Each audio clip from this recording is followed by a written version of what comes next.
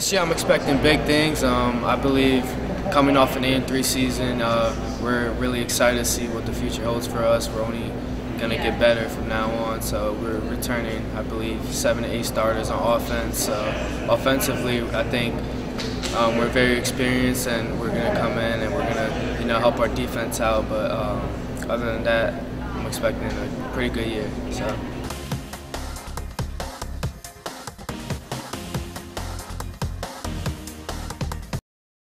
Sure, absolutely. I mean, this is an anxious time right now. We're close to the report date. I'm excited about seeing all the guys again for the summer and see what, how their internships ended up, and then getting into football is obviously important to the players, to the staff, and everyone else. So excited to see the new faces.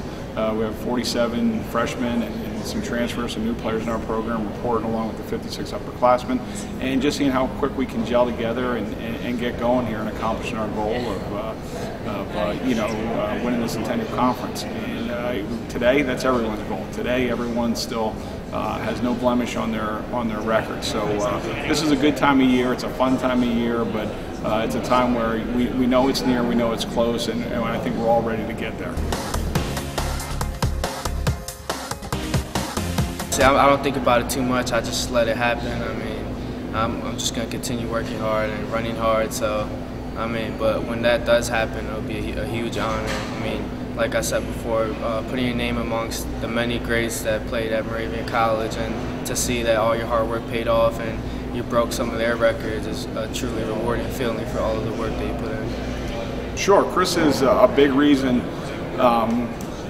why we're where we are at Moravian College and Moravian football. And last year, finishing with an 8-2 regular season record and having a chance to play in a postseason game, it has a lot to do with Chris Negron and the work ethic he brought here when he was a freshman, and the leadership qualities that he has.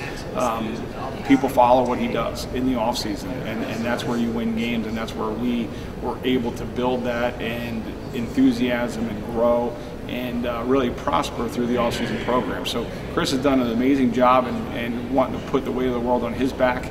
I think we showed that in a few games with him last year, and the amount of carries he's had. But his leadership ability, his character, and his integrity as a person, you don't get any better. So he's a great role model for these younger guys, and especially some younger running backs that are going to be with him day in and day out to see how we expect you to be on and off the field. Chris is a great role model for that.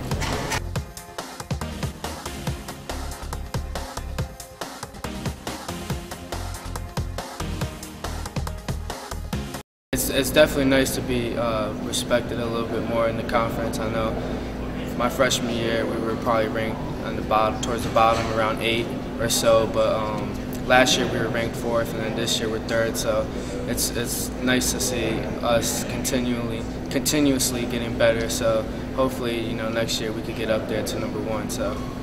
Sure, it's fun. It's great to be able to bring a student athlete with you, number 1. They don't get to experience this like as a head coach. You get to do this stuff year in and year out. So to bring a different guy in this year, bringing Chris, it's great for them to experience the enthusiasm we have as a conference and the camaraderie we have as head coaches here. So that's fun to be able to get to do that. Media Day, it brings us back together. We all get back in that football talk type of mode. You meet with the officials, you go through a couple things here today, and you wish each other the best of luck, because we know in a couple of weeks we'll be going head to head, and the competition will be fierce. So today's a fun day, and it's great for the student athletes to be able to attend this and go through something like this.